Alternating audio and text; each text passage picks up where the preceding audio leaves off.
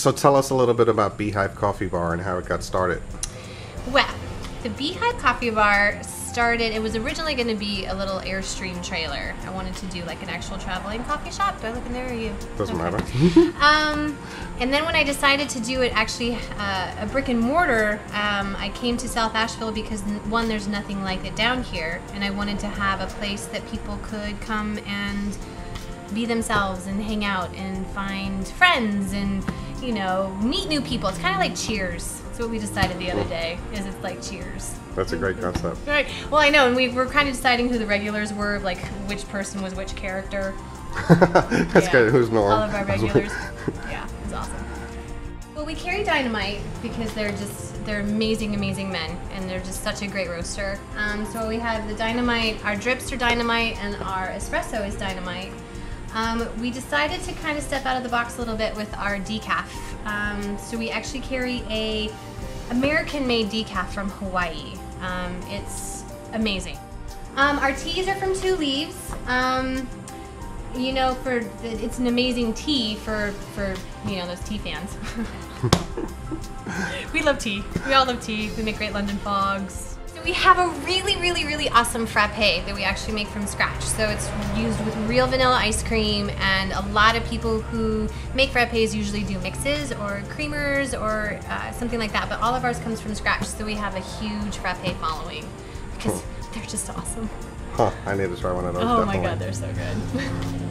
I mean, it's like a milkshake. It's like a coffee milkshake. Mm-hmm. You can't really go wrong with that at all. We have a chai frappe too. That's really great. So it's chai with ice cream. Here. So all of our desserts come from actually 5 different bakers. We obviously don't bake here because there's not any room for a commercial kitchen. But the 5 different bakeries we use are all mostly private bakeries. Some of them are well known around town, like Bakehampton.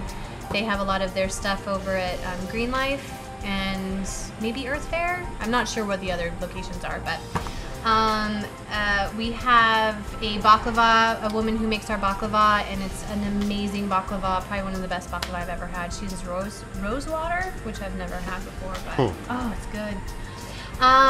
But yeah, all of our baked goods, usually we try to switch it up every week. Some items we keep pretty consistent. We do have a lot of vegan muffins.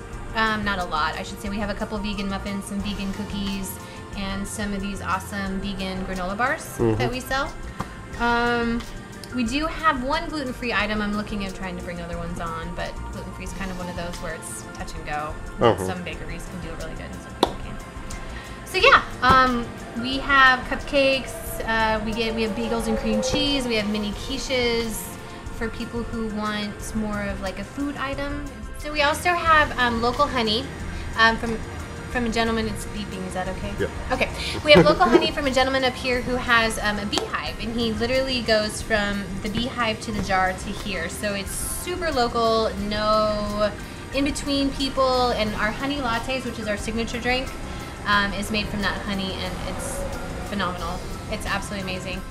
Okay, so you're located out here in South Asheville, and I actually drive here. I skip Biltmore Village and come out here for my coffee. Can you tell some people how to get here?